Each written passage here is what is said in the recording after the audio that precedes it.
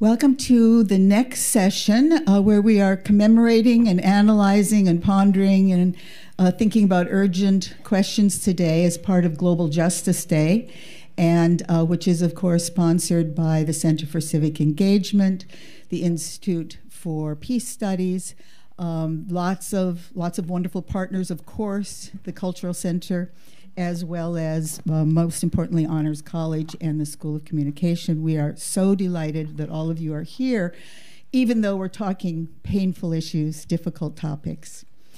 For those of you who don't know, I'm Linda Longmire. I'm a professor in Global Studies and Geography Department, and also a grateful member of the Center for Civic Engagement, Institute for Policy Studies, and the Long Island Alliance for Peaceful Alternatives.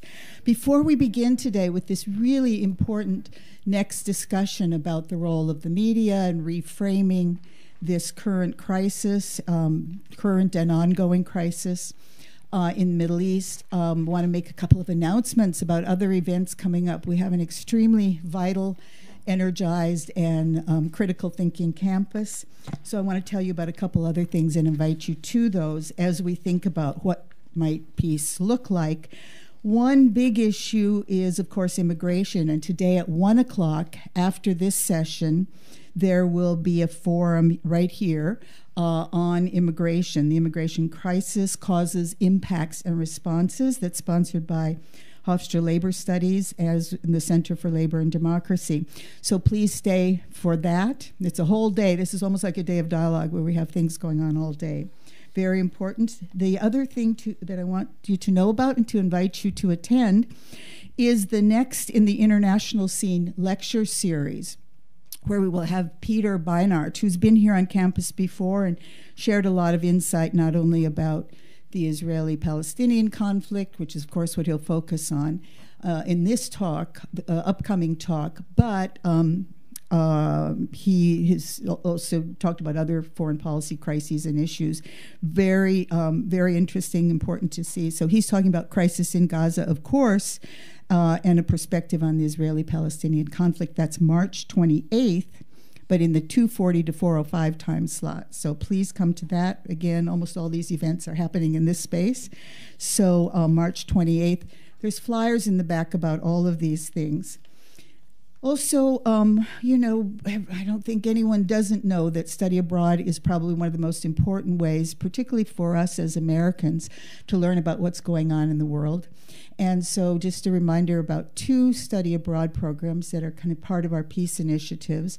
One is the upcoming one in Northern Ireland, in Derry, Northern Ireland, which is Paths to Peace in Northern Ireland.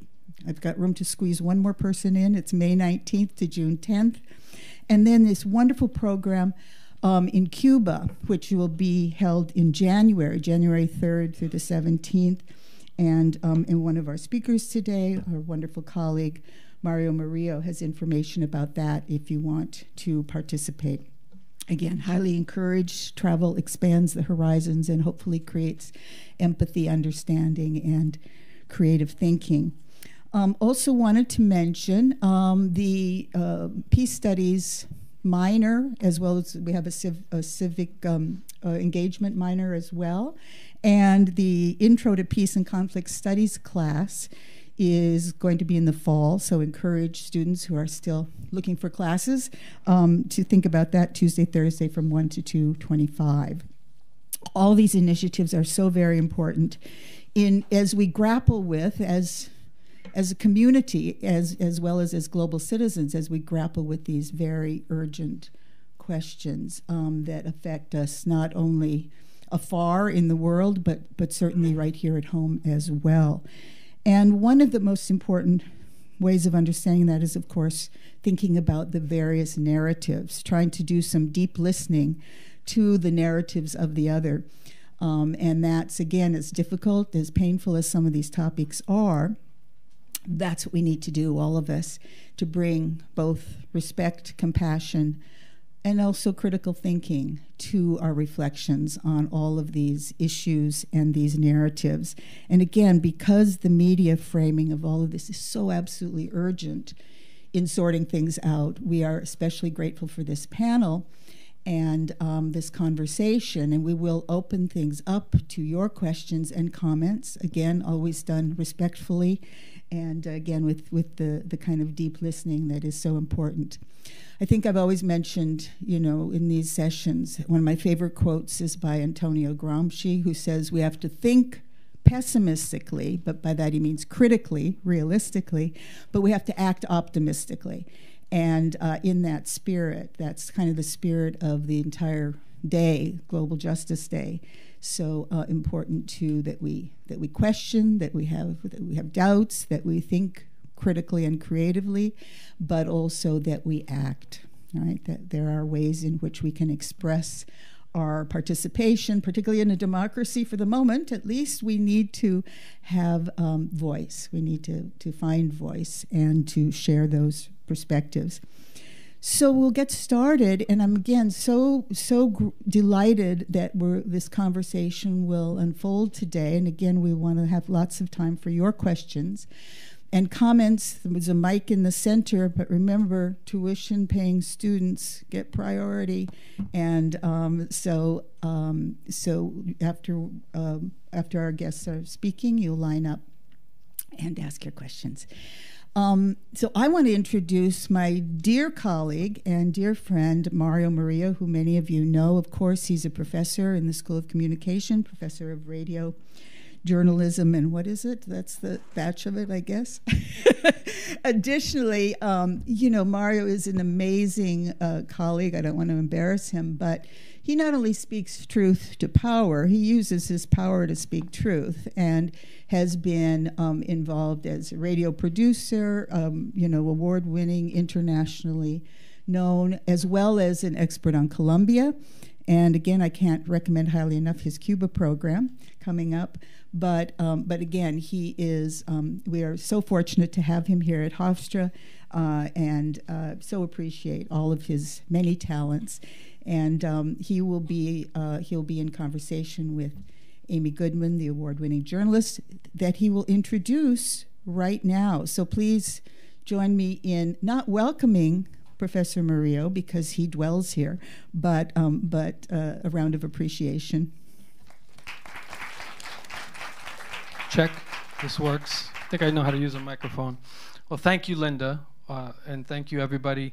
I have a lot of comments and thoughts to kind of present as we welcome my good friend and taught to believe 36 years, know Amy Goodman for 36 years. I was really young, I was like 5 years old, I think, when we met. But first, I want to thank so many people, and I know this is kind of a little bit redundant, but the CCE, the Center for Civic Engagement, one organizer that we invited to campus years ago referred to Center for Community Activism, Grassroots Organizing, and Consciousness Raising is really what CCE is. And I want to thank Phil Dalton, the executive director, all the graduate assistants who work with him, and all the fellows who are here. It's a great organization, and I'm really proud to be a part of it here at Hofstra. Of course, the Hofstra University Cultural Center, a team of 3 and maybe a couple more, but generally 3, including Kathleen Collins and Janine Rinaldi and Carol Mallison, who put these kinds of events on as if it was nothing. But it's not. It's a lot of work. I mean, just doing this one session was a stress for me, and I can imagine what it is for them. So thank you all, always. The Honors College here at Hofstra University helped us to bring Amy Goodman to campus. I don't know if Dean Frasina or Tamika Robinson are here, but we always salute them for the work that they do here on campus. And of course, my colleagues at the Lawrence Herbert School of Communication and Journalism and in the Radio, Television, Film Department. And of course, the Institute for Peace Studies, which a number of us are part of, and the Long Island Alliance for Peaceful Alternatives, trying to bring the discussions about peace and justice right here onto our campus. So I just want to thank all of those.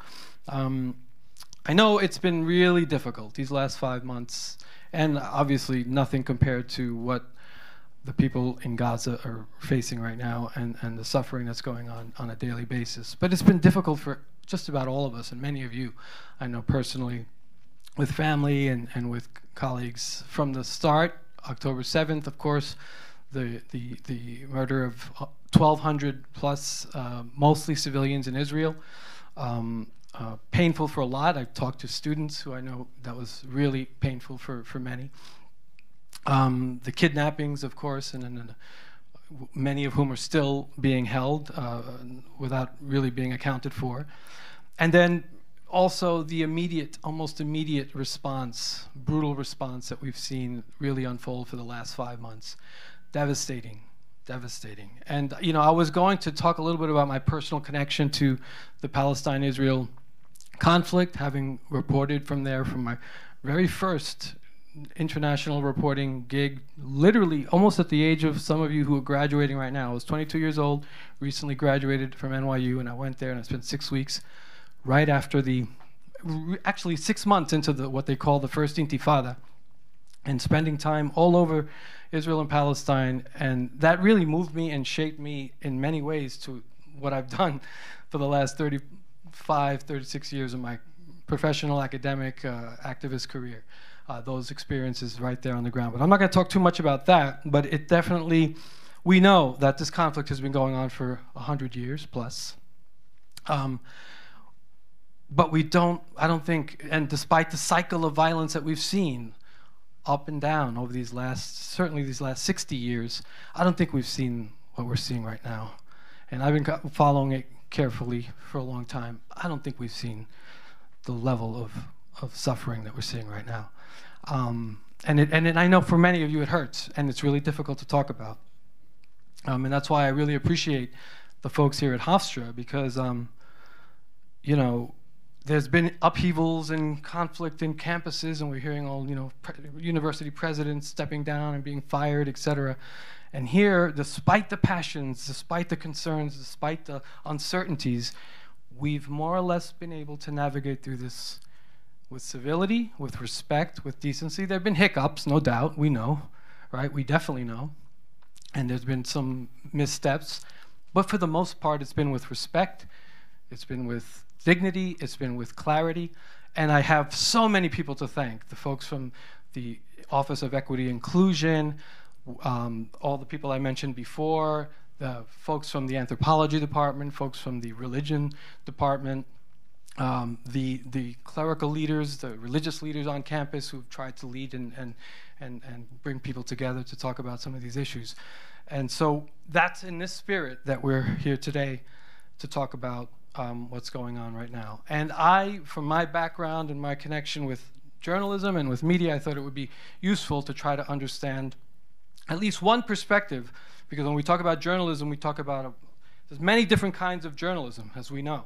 Right? But the kind of journalism that I've gravitated towards in my career, and that our special guest has been carrying out for decades, is a kind of journalism that tries to put face on those voices that perhaps we don't hear too much about on CNN, on Fox News, on WCBS News Radio, etc. Right? And I pointed it out to her yesterday, to Amy, when we were talking on the phone, and she was threatening not to come. I told her, you probably don't remember, but the first time I met you, before I started working at WBAI back in May of 1989, I had met Amy. I was a senior at NYU, journalism political science major, and I went to the National Federation of Community Broadcasters meeting in Washington, D.C., and Amy, I met her there. We talked for a while, and then I heard her speak. And she made a comment that really resonated with me and that I still tell to my students today, that as a journalist, our responsibility is to go where the cameras and where the microphones aren't. To go where the silence is, because that's where the stories are really shaping people. That's where lives are being molded, we're being affected, etc. In other words, and I don't like this term, voice for the voiceless, because everybody's struggling and fighting to have their voice heard, and I don't think I need to give the voice to the voiceless, and I think Amy probably feels the same way. But this idea of telling stories that are not being shared, telling stories that people are not necessarily hearing, that's what I want to do. And I hope some of those of you who, I know there's some journalism students here, I hope that might have a little bit of a resonance with you as you move forward in your careers here. So with that said, let me shut up, or try to shut up, because I still have to introduce Amy, and needless to say, the introduction is long. So, and that's what we're going to talk about, the work that she's been doing as a journalist. So I have this, I'm going to read this straight through. Amy Goodman is the host and executive producer of Democracy Now! How many of you watch Democracy Now! And know about Democracy Now! Watch or listen? I listen. I never watch it. I always listen because I like radio. That's my background. Democracy Now! Is a national, daily, independent, award-winning news program airing on over 1,400 public television and radio stations worldwide. The Nieman Foundation for Journalism at Harvard University honored Goodman with the 2014 I.F. Stone Medal for Journalistic Independence Lifetime Achievement Award. She's also the first journalist to receive the Right Livelihood Award. I'm not sure if you know what the Right Livelihood Award is, but it's sort of the alternative Nobel Prize for developing an innovative model of truly independent grassroots political journalism that brings to millions of people the voices that are often excluded by the mainstream media. She is the first co-recipient of the Park Center for Independent Media's Izzy Award, named for the great muckraking journalist I.F. Stone, and was later selected for induction into the Park Center's I.F. Stone Hall of Fame. Goodman has co-authored a number of books, several New York Times bestsellers, including Democracy Now!, 20 years covering the movement's Changing America, The Silenced Majority, Stories of Uprisings, Occupations, Resistance, and Hope, and Breaking the Sound Barrier, the last two written with Dennis Moynihan. She's received the Society for Professional Journalists Sigma Delta Chi Award for Excellence, the American Women in Radio and Television Gracie Award, the Paley Center for Media's She Made It Award, and her reporting on East Timor. Some of you are probably familiar with it. It was groundbreaking and in many ways changed the world, changed East Timor, changed the trajectory of those politics on a national and a global scale. As well as Nigeria, has won numerous awards, including the George Polk Award, the Robert F. Kennedy Prize for International Reporting, and the Alfred I. DuPont Columbia Award. Those of you journalism students, those are the kinds of awards you'd like to get down the road. Time Magazine named Democracy Now! Its pick of the podcasts, along with NBC's Meet the Press. Pulse named Goodman one of the 20 top global media figures of 2009, and then the list goes on in terms of other accolades and awards. I knew her and had the pleasure of working with her when I arrived at WBAI many years ago. She was the news director of WBAI Pacifica Radio at the time, and we co-hosted for a while the morning show on Fridays, and that was some of the funnest times I had on the radio. So Amy, it's great to have you here. Welcome, join us.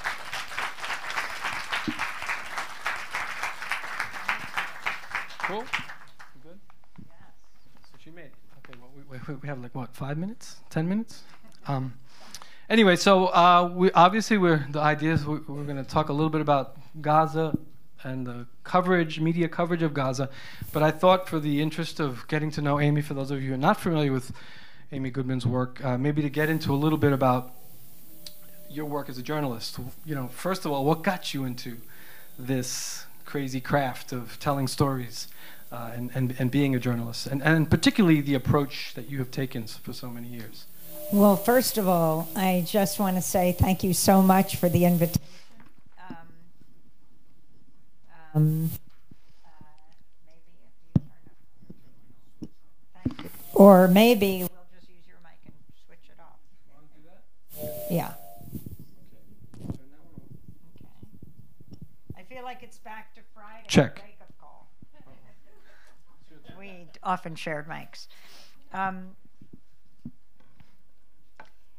It's an honor to be with you again, Mario. Mario is a great journalist, not to mention, I am sure, professor.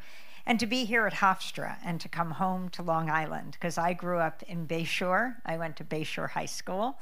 And my dad was a local ophthalmologist and was with Physicians for Social Responsibility. And you might, the older ones here, remember these posters in the Long Island Railroad that said, "Your doctor is worried." And it was a doctor in a white coat with a stethoscope, and in the stethoscope circle, it had a nuclear cloud. And Physicians for Social Responsibility, deeply concerned about nuclear war. He did this photo shoot for it. He said the hardest thing as he was in his white coat was not smiling. He looked exactly like Peter Sellers. My mom taught in local colleges, I think here as well as other places, women's history and literature, and she founded the first Sane Freeze chapter on Long Island. So it's just wonderful to come back and to be with all of you.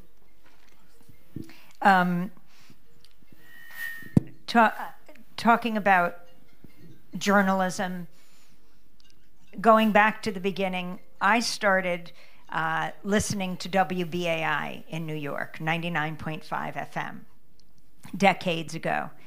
And WBAI is a part of the Pacifica Radio Network in the United States, which was founded in 1949 by Lou Hill, a war resistor, who came out of the detention camps and said, there's got to be a media outlet not run by corporations that profit from war, but run by journalists and artists.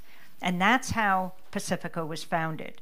Not run by corporations, as George Gerbner, the late dean at the Annenberg School of the University of Pennsylvania, would say, not run by corporations that have nothing to tell and everything to sell, that are raising our children today. So the first station was KPFA, 49. 59, as I know is before all you were born, KPFK in Los Angeles. 1960, WBAI was founded. 1977, Jazz and Justice Radio in Washington, D.C., WPFW. 1970, Houston, Texas, KPFT went on the air. It's the only radio station in the country, a few weeks after it went on the air, the Ku Klux Klan strapped dynamite to the base of the transmitter and blew it to smithereens. They got back on their feet. They rebuilt the transmitter.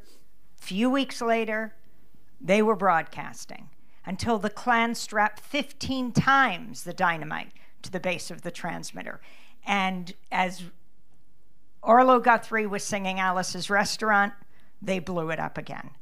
I mean, I thought Alice's Restaurant was a great song, but we all have different musical tastes. Anyway, a few months later, KPFT rebuilt the transmitter again. The national media came to Houston, Texas, and the 5 Pacific stations were broadcasting.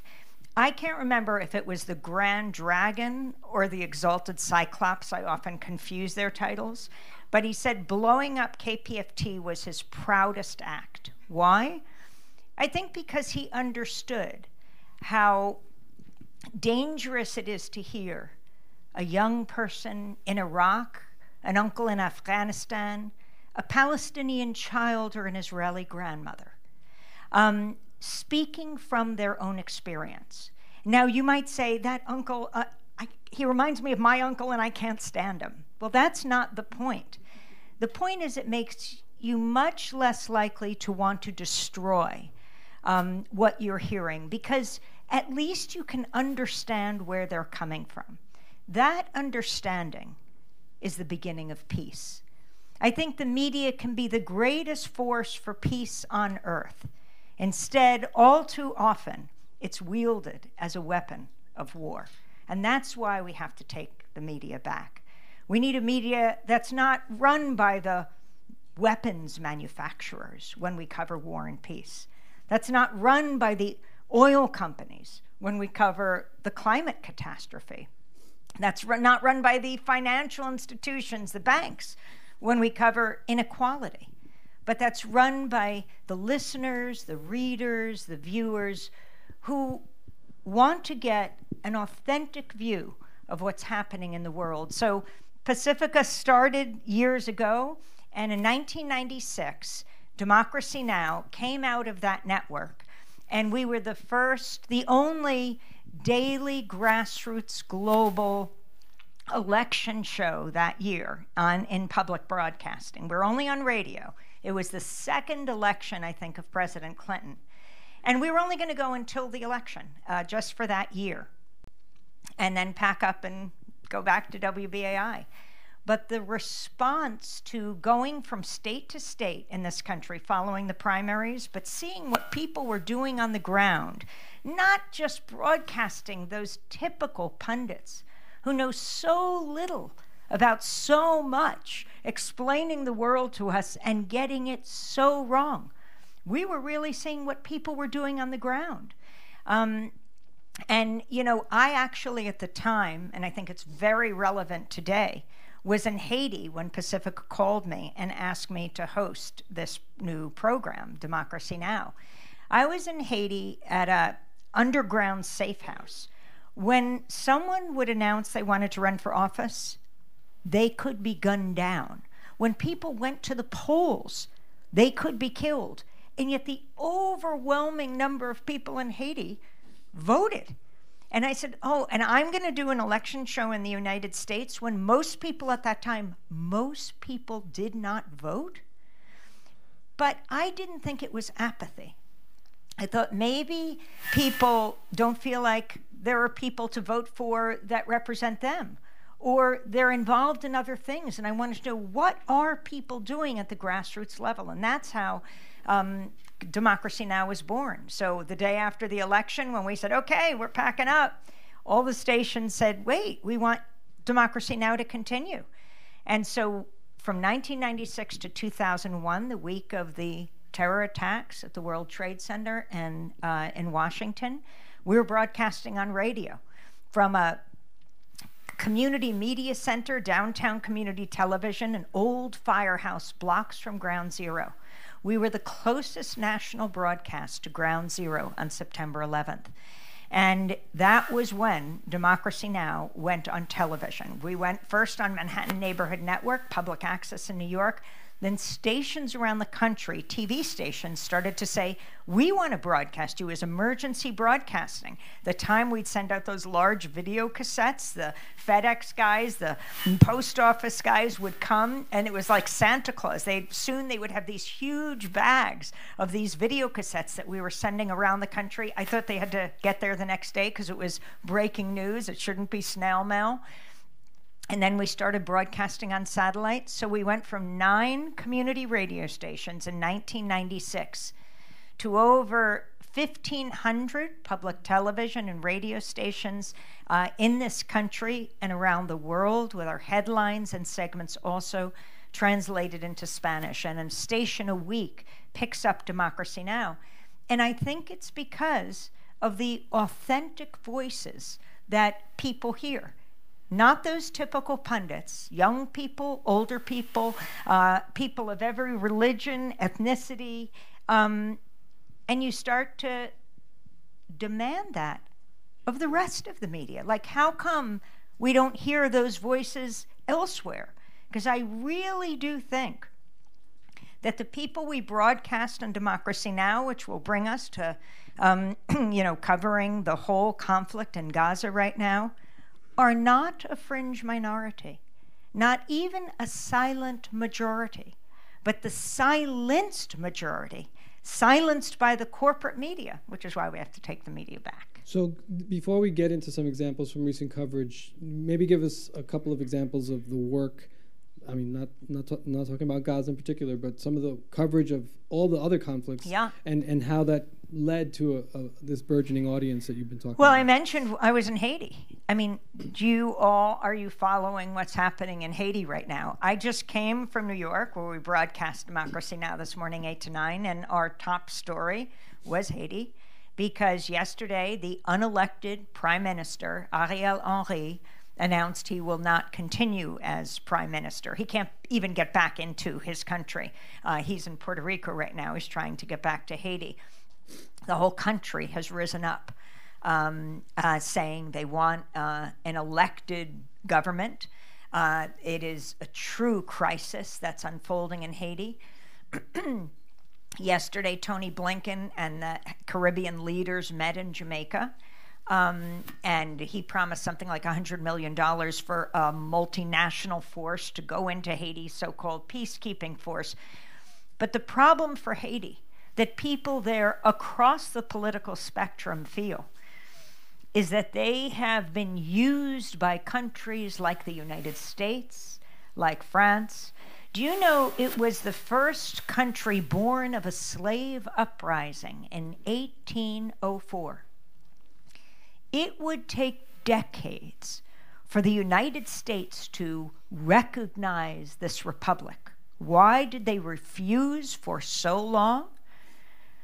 Because they were afraid enslaved people in the United States would rise up, following the example of those enslaved in Haiti. That just gives you a little bit of a taste of what the U.S. role has been there. Then in the early 20th century, the U.S. occupied Haiti, used it as a place more recently for cheap labor. And in 1990, the first democratically elected leader, Jean-Bertrand Aristide, finally overthrowing the Duvalier regime, Papa Doc and Baby Doc, who were pillaging the country. And Aristide came to power. And in 1994, the U.S. helped lead a coup against him. And the person who has been unelected, that the people have been demanding step aside for a long time, for a few years after the previous leader was assassinated, the U.S. continued to support until now. And it's clear the reason Ariel Henry is saying that he is stepping down is the U.S. sees what a catastrophe Haiti is right now, and that it's untenable to continue to support him. And I just want to say, right nearby in Honduras, we just covered, almost no one else covered it, the federal trial of the former president of Honduras. His name is Joe, J-O-H, Juan Orlando Hernandez, who was just tried for several weeks in New York for turning his country into a narco state. He came out of a coup that was supported by the United States in Honduras, overthrowing the democratically elected leader. And now he and his brother is serving life in prison in the United States for drug trafficking. And now Juan Orlando Hernandez, who so repressed the people of Honduras, and they were saying this is not a tenable leader. Now, even though he was supported by Republican and Democratic leaders in the United States, the Southern District of New York went after him, and he could be sentenced to the rest of his life in prison. These are not these are very serious examples of absolutely catastrophic U.S. intervention in our hemisphere. All right, so with that in mind, how have you, given that long trajectory, how have you and the team at Democracy Now! Approached the devastating crisis that we're seeing unfold for the last 5 months in Gaza? Devastating is not the word. It is so horrific what is taking place. And we go to the voices that are not often heard, but should be heard everywhere. You know, there were hundreds of hostages taken on October 7th. And so we talked to hostage families. I thought for a minute maybe we could go to Noy Katzman. Noy's brother Chaim, he was a graduate student at the University of Washington. And he never taught before, but the local synagogue asked if he would teach Hebrew while he was there. And so he was beloved at the synagogue there. He goes home to Israel. He was on the kibbutz. And he was hiding in a closet, protected the people in the closet, and he was killed. His sibling, Noy, we spoke to in Brussels. And this we have found over and over. Speaking to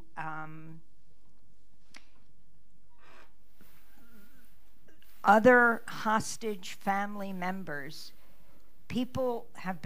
hostage families have been protesting outside Israeli military intelligence in Tel Aviv. Many have been calling for the ouster of Netanyahu, saying, you don't care about our hostage families, you care about devastating Gaza. That's not going to save our family members. In fact, they have said over and over, that will surely get them killed. So I can't remember the date on this, and maybe it'll show it. I think, yeah, this is October 23rd, the interview that you had here. And this is the title, Not in My Brother's Name, correct? That's the one? Not in My Brother's Name. So, sorry, we have some technical issues. Could you see it? It's black and white, but you can get the substance of it here. My call to my government, stop killing people. That's the message Noé Katzman recently gave during a eulogy for their brother Chaim Katzman, an Israeli peace activist who was killed during the Hamas attack October 7th that killed 1,400 people. Israel now says 222 hostages are still being held in Gaza after 2 were released Friday. Chaim Katzman was an academic, a peace activist, a tender of fruit trees in the Cholit kibbutz, about a mile from Gaza. He was credited with saving the lives of 3 of his neighbors on October 7th. We spoke to his Seattle, Washington rabbi just last week because Chaim was a graduate student at the University of Washington. We're joined now by Noé Katzman, who gave the eulogy for their brother. Noé, thank you so much for being with us from Vienna. Our deepest condolences to you and your family. If you can talk about Chaim's life, and now what's being done in his name and your thoughts on what should happen right now. I think the death toll, 1,400 Israelis from October 7th, that time, and now more than 5,000 Palestinians, and the number increases even as this show airs. You hear me? We hear you perfectly. Okay, so first of all, my brother was, so he did many things. He was also a car mechanic. He was a DJ. He was an brilliant academic. He also was a gardener. He was in charge also of the fruit trees and also of the gardens. Lately, he became in charge of the gardens in Cholit. And all of the things he did, he used for peace. He was a DJ, so he was a DJ of. He played almost entirely Arabic music for the Middle East, Palestine, Jordan, Lebanon, Egypt. He was a gardener, and he volunteered in Rahat, in the garden. Rahat is a Bedouin city in south of Israel, near Beersheba. And he also he was a volunteer in Mesafer Yatta, where Palestinians are suffering from displacement and terror from Israel, from settlers and soldiers. So he would go there and help them, protect them, and used his knowledge of the car mechanic to fix the 4x4 car of the volunteers. And as an academic, his research was about right wing in Israel and the dangers of right wing in Israel, extreme right wing. His thesis was on Rabbi Ginsburg, and then his doctorate he wrote about religious Zionism, where it's my family that we came from. Noé, can you talk about what Israel is doing now? The constant bombardment of the Gaza Strip, forcing the dislocation of half the population, and what looks like an imminent ground invasion as a response to the brutality of Hamas on October 7th. Your thoughts and what you think your brother would have felt.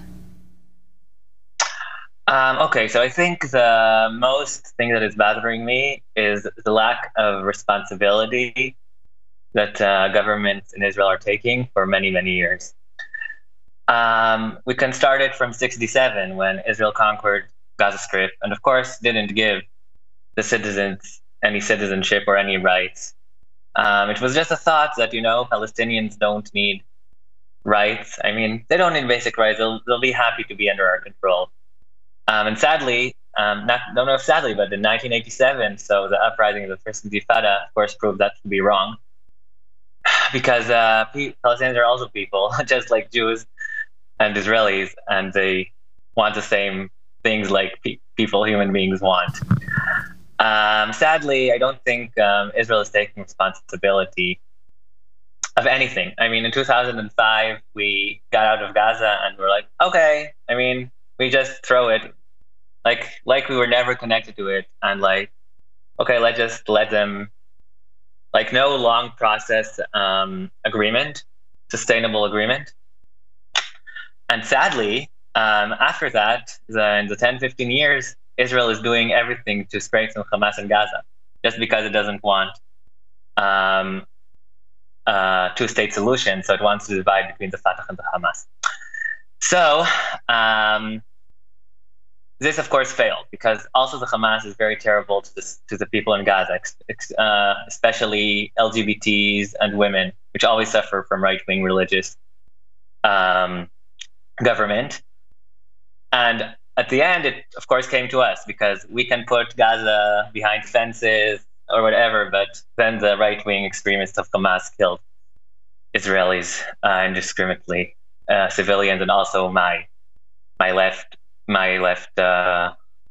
brother, who, of course, it very makes sense, you know, that right-wing kill left-wing people, because they just don't care. They earn from the hate. They earn from the death. Noi, we just have about 30 seconds, and I wanted to ask you to tell us your message to the world today. Okay, so what Israel is doing now is very clearly not it's not for the security of anyone, not the people in Israel, not the people of Gaza. Some people say, "Oh, it's Israel's. It's for the good of Gaza people, because we're going to destroy Hamas." If it's not the case, so I think Israel should make sure all the citizens of Gaza should have a safe place to be, and maybe kill Hamas. But I don't think it's the real reason. The real reason is just revenge and killing and destruction of the failure of Israel to protect its citizens.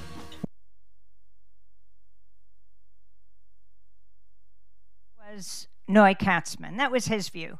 We also talked to the family of Vivian Silver, who was killed on October 7th. They thought she was a hostage. She was 74 years old, a woman who spent decades fighting for a solution in Israel that would end the occupation. That was her main goal. Vivian Silver said, "We're organizing women from all over the country, from every side of the political spectrum, saying enough. We're no longer willing to do this. We must reach a political agreement." She was with Women Wage Peace, B'Tselem, Arab Jewish Center for Equality, Empowerment, and Cooperation, which she founded. These are the voices, her colleagues, that you didn't hear after, but represented these family members. Now, you see, we were talking about 5,000 Palestinians dead. We're now at over 31,000 Palestinians dead.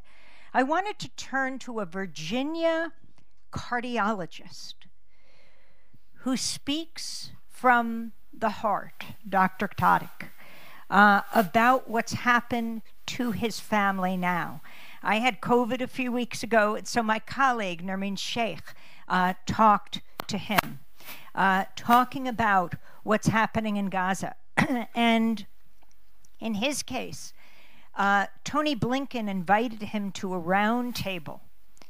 And like a number of people in the Arab American community, he refused, and he wrote a letter to Blinken saying why. It's similar to what's happening in states like Michigan. These are battleground states that matter enormously to President Biden, but people voting uncommitted because they say they cannot support genocide. This is from Michigan to Alaska, where 29% of the Democrats in the primary voted uncommitted. This is Dr. Tadic. This is Democracy Now!, democracynow.org, The War and Peace Report. I'm Nermeen Sheikh. Before U.S. Secretary of State Antony Blinken left for his fifth Middle East trip since October 7th, he held a roundtable meeting Thursday to discuss the situation in Gaza with a number of Palestinian Americans. But some of them refused to attend in protest against the Biden administration's ongoing support for Israel's assault on Gaza. We're joined now by one of those who refused. Dr. Tariq Haddad is a cardiologist and member of the Virginia Coalition for Human Rights who grew up in Gaza. He laid out his reasoning in a 12-page letter to Blinken. Included in Dr. Haddad's letter were pictures of his family members. One of Blinken's staff reportedly made sure to print the letter in color. Dr. Tariq Haddad joins us now from Falls Church, Virginia. Dr. Tariq Haddad, welcome to Democracy Now! Our condolences to you for the many family members of yours who have been killed in Gaza. Condolences to you for the many family members of yours who have been killed in Gaza. If you could begin by talking about what you know of what happened in Gaza to your family members, and then explain this invitation that you received for a meeting with Secretary of State Antony Blinken and why you declined to attend. Thank you for having me, and appreciate the condolences. I think some context is necessary here to understand why I turned this invitation down. So I have hundreds of family members in Gaza, both sides of my family, both in the town of Khan Yunis and the Gaza city. I've had about 100 family members at this point who have been killed, including physicians, pharmacists, lawyers, engineers, dozens and dozens of children, multiple small babies. I can't tell all their stories, but I just want to tell a few just for the audience. October 25th, 10 members of my family, all three generations of one side of my family, were all killed. My cousin Jamad al-Farra, his son, who is a physician, Dr. Tawfiq al-Farra, his wife, who was pregnant, two of their beautiful daughters, Reem and Hala, Jamad's brother Assam, his wife Samad, their daughters, Rusul, Tuqa, and Nadian. All multiple generations, all killed in one Israeli missile strike. Tuqa, one of the younger women in the family, her wedding day was the day she was killed. They were all from modest means. They actually the three brothers built their home themselves, ironically, the same home that the Israeli strikes destroyed. Another day, a couple days later, my cousins Hatem and Aziz al-Farra from Khan Yunis, who lived literally 20 yards from where I grew up, were killed along with 14 other members of their family, 7 of their children. Aziz was actually a pharmacist, and Hatem was just an incredible community figure who always had a smile on his face, always was available to help anybody who needed it. The day before he was killed, Hatem had just gone up to my uncle and asked if he could house 5 families who were made homeless by the Israeli missile strikes in our grandparents' house. One child out of that whole 3 generations survived, Hamza. He had an amputation, was in the hospital. He woke up to find out his siblings, his parents, his uncles, and his aunts, his grandparents all had died. Excuse me. And then he died himself in the next day from the trauma injuries from the Israeli attacks because there wasn't adequate medical care to keep him alive. A couple days after that, November 2nd, my cousins Hani, Huda, and Wafat Haddad, all siblings, were killed in Gaza City, along with my cousin Hani's Croatian wife and my aunt. Huda and Wafat were teachers. Hani was an interior decorator. And my cousin Hani initially survived with, as a physician, I can tell you, is a fairly minor leg injury, but then he bled to death the next day because he had no access to any functional medical facilities since they had all been bombed and destroyed by the Israeli attacks. Hani's brother Wa'il survived and then had to witness the horror of seeing his mother buried from the waist up in the rubble, dead, and he saw his sister Wafat shredded into pieces. All of this, they were messaging me and telling me. My other cousin Na'il, who I grew up with and played with as a kid, literally had to bury all his family members in a makeshift grave because he couldn't even access a cemetery. and he's been going 24 hours at a time with no food or water. Even those in my family who actually fled what was thought to be dangerous areas to safe areas have been targeted. One of my cousins, Samar al-Farra, died in a refugee camp in Rafah around the time she had completed her doctorate for her PhD. And we were about to congratulate her on that doctorate when she was killed. There are family members who've died from a lack of medical care and inability to access medical care. One of my cousins, Abdul Rahim al-Farra, died because he was unable to reach a functional hospital after he was injured. 4 of my family members got killed in an Israeli bombing of their car while they were ironically trying to go to the Gaza European Hospital for shelter. And then a few weeks ago, Sabri al-Farra, one of my cousins, died with 7 of his sons. And then most recently, just a few days ago, a baby in our family, Sabri al-Farra, who's 20 days old, froze to death, died from hypothermia in the refugee camp that his family was in. And this is after this 20-year-old just froze to death after 9 of his siblings and his father were murdered by the Israeli military strikes a few weeks before. The people in my family who have not been killed arguably are suffering a fate worse than death. Hundreds of my family are displaced. Not a single one of them is able to stay in their home. All their homes are either damaged or destroyed. One of my family members had to give birth on the rubble of her home that was destroyed, and did not even have clothes to put on her baby. Famine is common. Every one of my family members has mentioned it. They have no access to clean water. They've had to recycle water because there's no access to clean water, and they've had dysentery and gastrointestinal illnesses. Famine. One of my cousins messages me all the time saying he's gone 24 hours without food.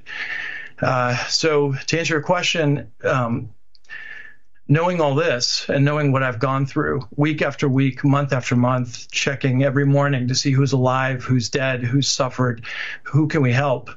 And as the dead rose to 100 in my family, to 15,000 children all across Gaza, to 30,000 civilians, as I saw the famine happen, I just kept looking for evidence that our government actually cares about the lives of my family. And I saw none. I kept waiting for a ceasefire that Secretary Blinken has the ability to do, and he refused to do it. I kept waiting for a United Nations resolution to call for a ceasefire, which the United States continued to veto. I kept waiting for something, and all I saw was the opposite. I saw our U.S. strategic Middle Eastern military reserve being used to replenish the Israeli ammunitions for this genocide. I saw cruelly just a few days ago the withdrawal of funding for the United Nations that was supplying military assistance to these over 2 million people that are going through famine. So getting back to your original question, I wrote this letter to Secretary Blinken because I wanted him to see me and see Palestinians as human beings, not as some part of political game or some sort of blame game. I wanted him to see us for who we were as human beings, and I wanted him to put himself in my shoes and ask himself if he saw his family getting killed day after day, month after month, as a direct result of the government's policies, and he knew that somebody in that government could have done something to prevent those 100 people from dying, the suffering of the remaining hundreds of people. How could you sit in a room given 3 minutes to face that person and face them, knowing that that person has been directly responsible for the death of your family and all the suffering that your family has seen, and do so simply as part of a political grandstanding? And that's why I just ethically could not be there, because actions speak louder than words.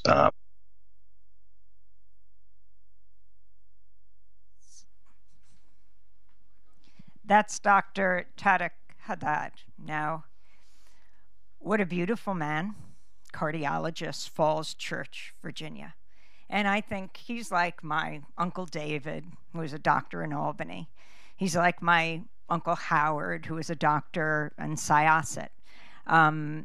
He's like my grandfather, an Orthodox rabbi, Benjamin Bach, who is the principal of the Crown Heights Yeshiva in Brooklyn.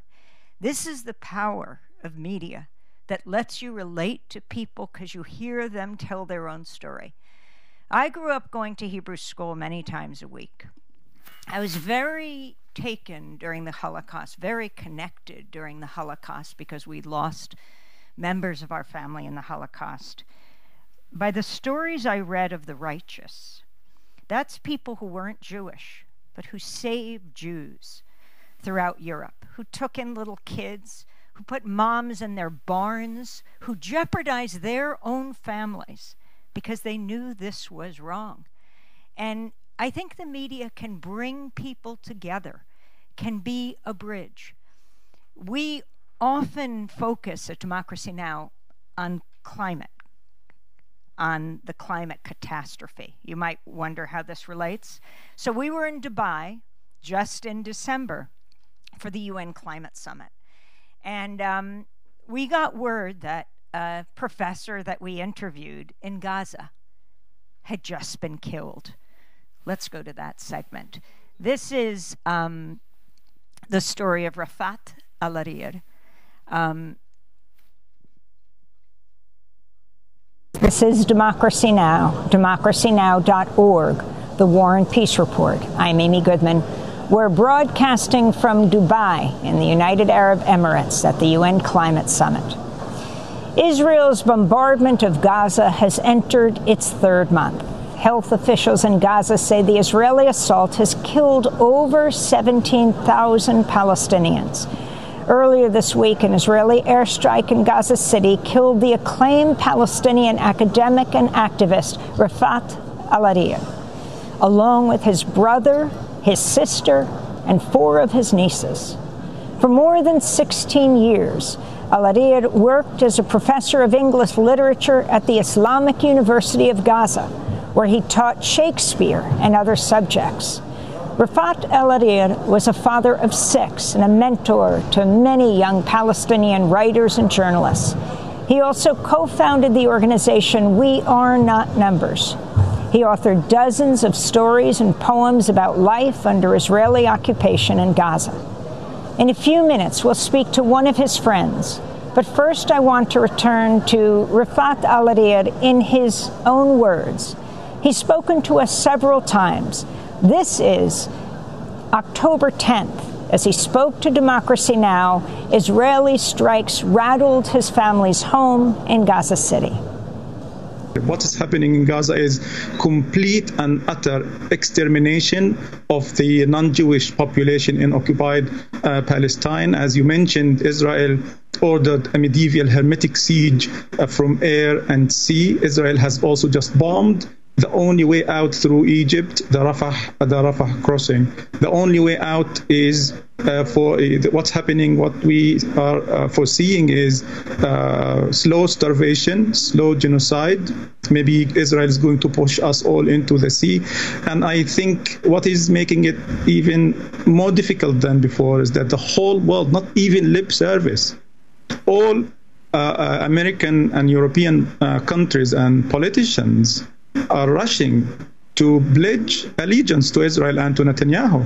Israeli American politicians, American presidential hopefuls are literally calling for genocide. American mainstream media is not pushing back against Israeli officials, calling for the collateral damage of hundreds of thousands of Palestinians in Gaza. Why is this happening? Because we refuse to live under occupation. We refuse to live in total submission. We want freedom. We want this occupation to end. This is not a state of war, as one of your guests just mentioned. This is a state of occupation that started over 75 years, that started with the British Empire giving Palestine to the Zionist movement in 1917. The only hope we have is in the growing popular support in America, in the movements, the movements, the human rights and the rights movements in America and across Europe, to take to the streets to pressure their politicians into putting an end to this dark episode of not only the history of the Middle East, but also the history of humanity. If people are asking how was the Holocaust allowed and other genocides in Africa and across the world, now you can see this live on TV, live on social media.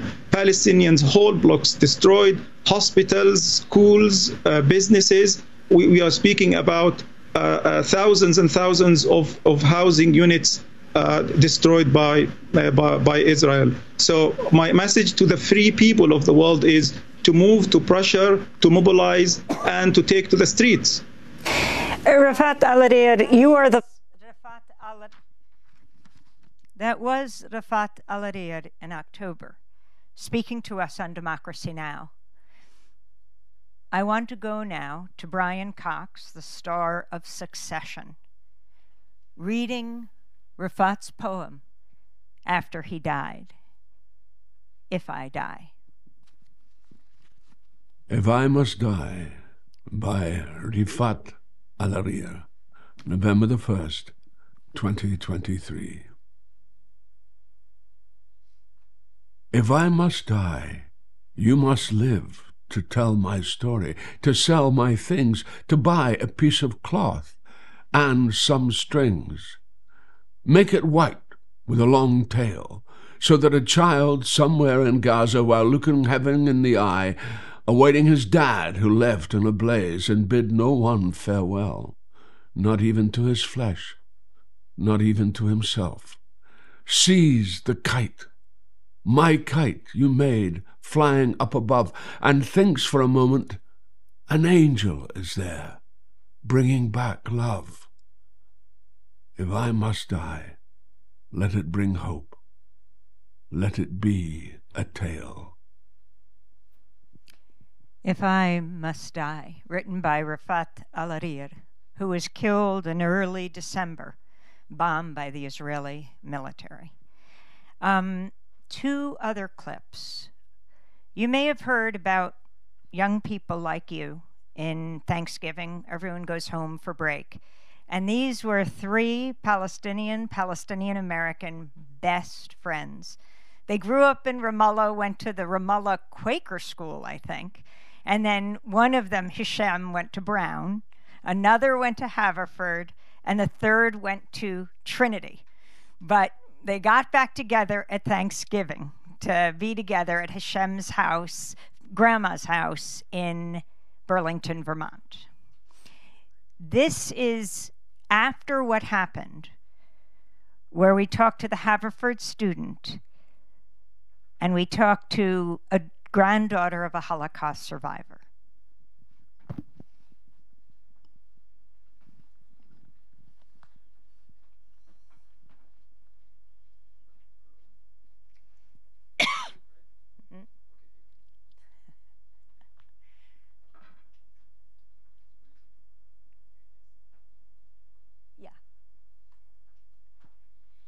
DemocracyNow.org, The War and Peace Report. I'm Amy Goodman. We look now at student protests calling for a ceasefire in Gaza. In one of many actions nationwide, 41 students at Brown University were arrested Monday at a sit-in demanding the school divest its endowment from weapons manufacturers like Raytheon and United Technologies. The school charged the students with willful trespass within school buildings. Meanwhile, students at Haverford College just ended a peaceful week-long sit-in yesterday of the school's administrative offices. Militarism has got to go! Militarism has got to go! Some 100 Haverford students now face the threat of disciplinary action. One of the students who joined the protest has just returned to campus. Kenan Abdelhamid is a junior at Haverford who was shot 2 weeks ago, along with his two friends, by a white man in Burlington, Vermont. All three are of Palestinian descent. Tassin Ahmed was shot in the chest, and Hisham Awartani was paralyzed from the chest down after a bullet lodged in his spinal cord. He is a student at Brown University. The three grew up and went to school together in Ramallah in the occupied West Bank. We are joined by Kenan Abdelhamid at Haverford College and by his fellow student Ellie Barron, a Haverford College junior and organizer with Students for Peace, who participated in the sit-in. She's granddaughter of a Holocaust survivor. We welcome you both to Democracy Now! Kenan, thank you so much for being with us. What you and your two close friends went through, I mean, you grew up in Ramallah, went to the Friends School there, visiting together at Thanksgiving, Hisham's grandmother and uncle. Tell us what happened then, and thank goodness you're able to go back to school, having been shot yourself, but then talk about what you're calling for. Why were you just walking what you had just were going to dinner at Hisham's family's house? We were originally going to go straight to dinner at Hisham's family house, but before going in, we usually decide to go on a walk. And on the walk back, when we're going to have that delayed dinner, I guess, yeah, that's when we saw. And what did you see? What happened? Explain what happened to the three of you. Well, he was standing on a porch of a house, and he turned around and saw us, immediately ran down the steps of the porch, pulled out a pistol, and started shooting. Tahsin was the first to be wounded, then Hisham, and during that time I was able to run, but he seems to have hit me while I was running.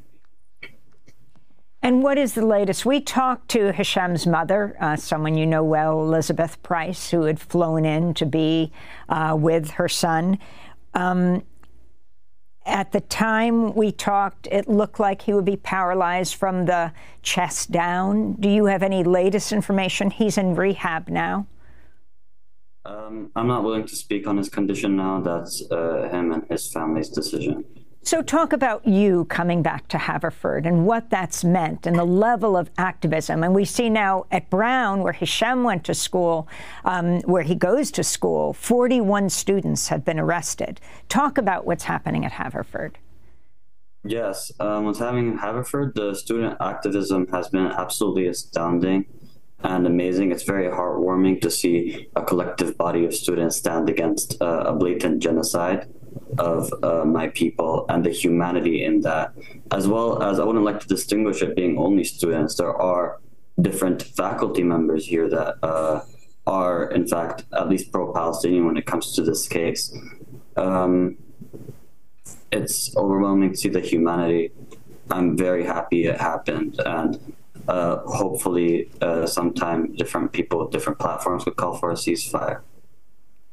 I want to bring Ellie Barron into the conversation. You're a Haverford junior, granddaughter of a Holocaust survivor. Talk about what you're demanding at Haverford. You all just finished occupying the admin offices, threatened with arrest yesterday. Is that right? So we occupied Founders Hall, which is the main administrative building. And if we didn't leave by yesterday morning, we were threatened with a dean's panel, which could include expulsion. And we have been calling for a ceasefire for specifically Haverford College President Wendy Raymond to release a public statement in support of a ceasefire. And this has precedent at Haverford College. President John Coleman in 1969 wrote a letter to President Nixon and galvanized the signatures of 79 other college presidents demanding that President Nixon oppose the Vietnam War.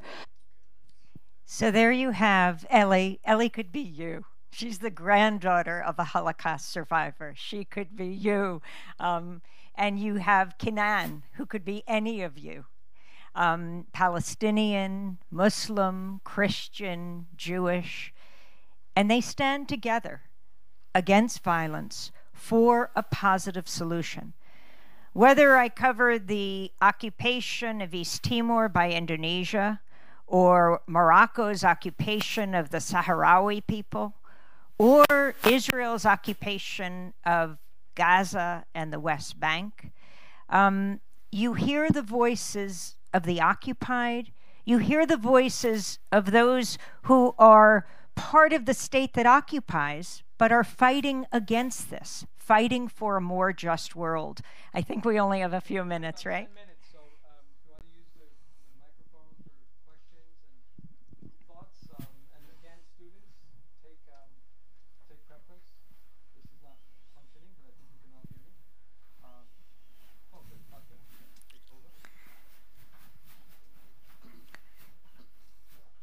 this on? Oh, turn on. Okay. Hi, Ms. Goodman. Thank you so much for your time. You can call me Amy. Thank you, Amy, for coming out today at Hofstra. I have so many questions to ask you about journalism, about the reporting of Democracy Now!, how it's night and day to corporate America. As a journalism student, my name is Fatima Moen. I'm a graduate student in journalism.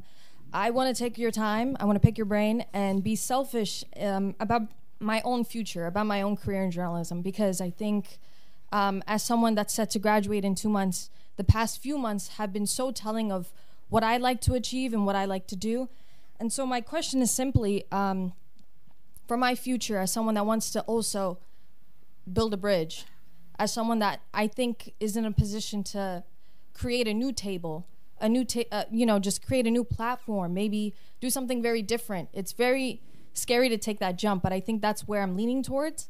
And so my question is simply, for the next generation of journalists, for the next people that want to speak up, but also want to represent and be very mindful of diversifying a media landscape that really speaks to people, as you've done, and you've proven that it's possible.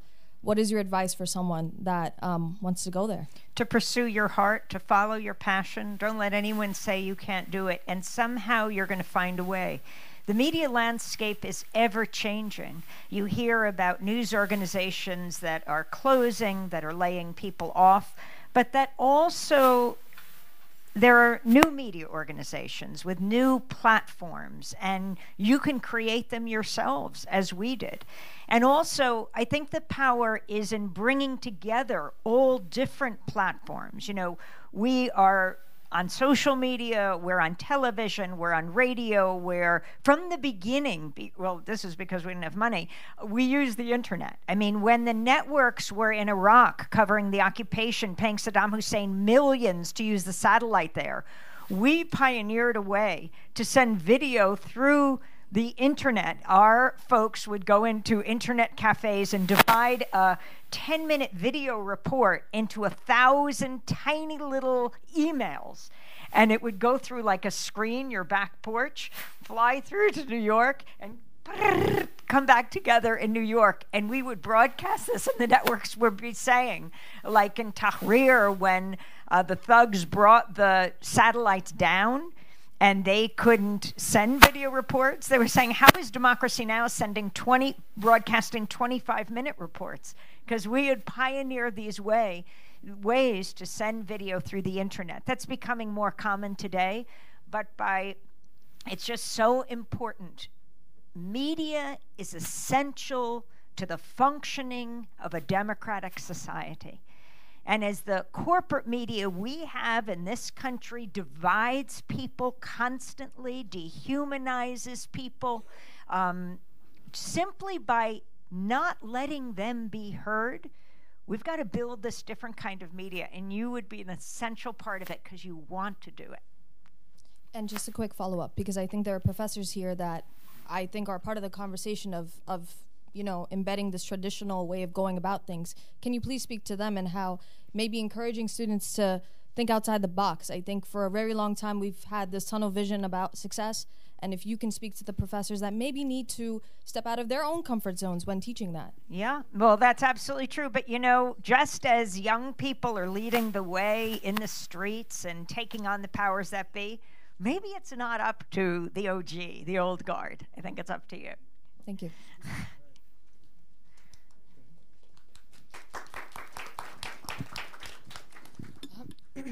Hi, my name is Alicia. I'm a freshman political science student. We have this group here called Student Voices for Palestine. I'm the public relations officer. And so many times I post on our Instagram about for awareness about what's happening in Gaza. And as Mario said, when he was a student, you said that the truth is where the cameras are.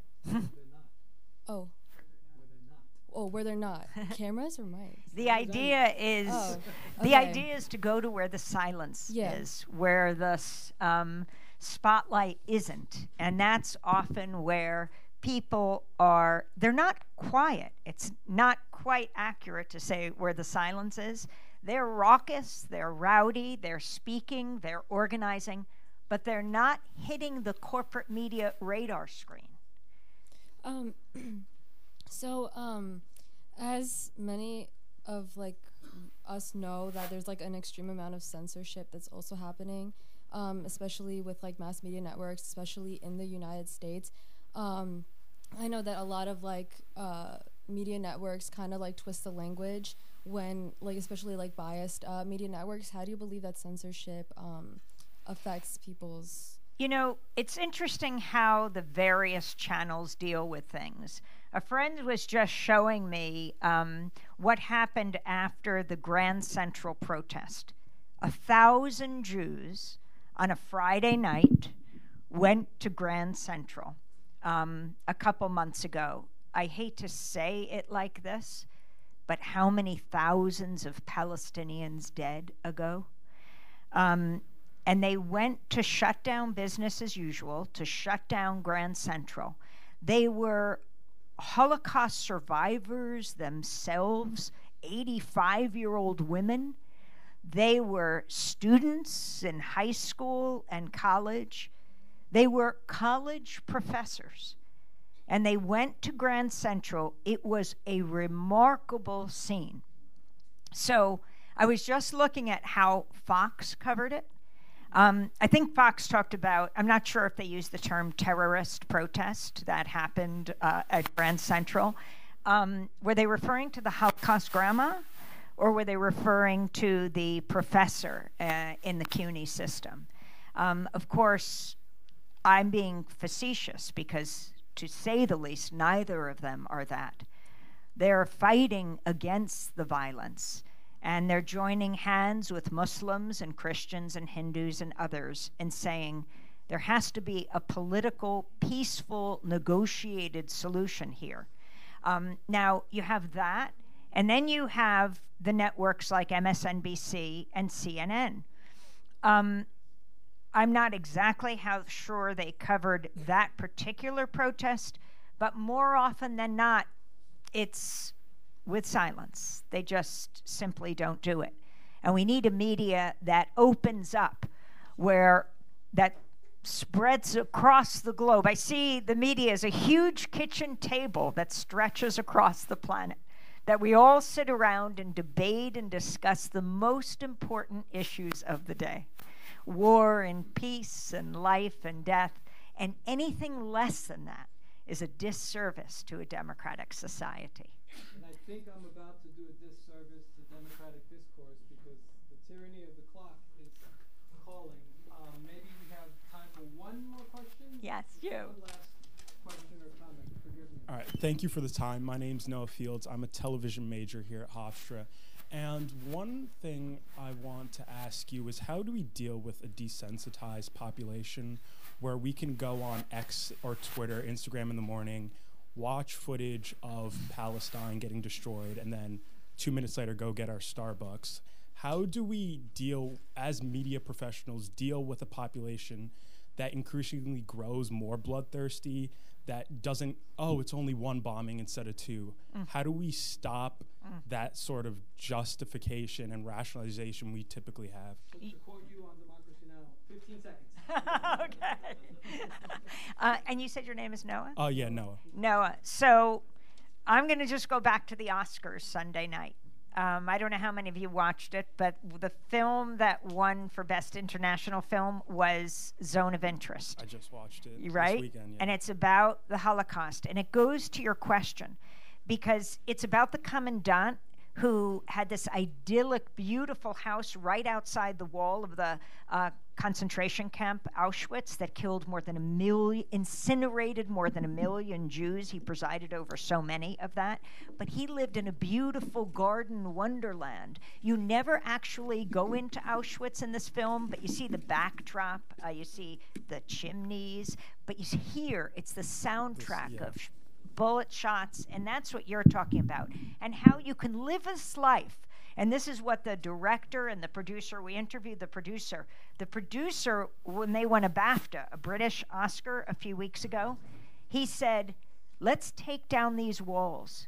Whether we're talking about the Holocaust or Gaza, And then Jonathan Glazer, the director, at the Oscars when he won, raised the same issue. Well, we have to be resensitized. And I absolutely think, I hate to put this all on your shoulders, Noah, but I'm going to put it on everyone's shoulders here. It's not only the younger generation. It's older people, it's middle-aged people, it's kids. We have to care. We don't have a choice. And I don't actually think I am imploring you to care that you don't. I think we as human beings naturally care and never let anyone shame you out of that. Thank you, Amy. Thank you.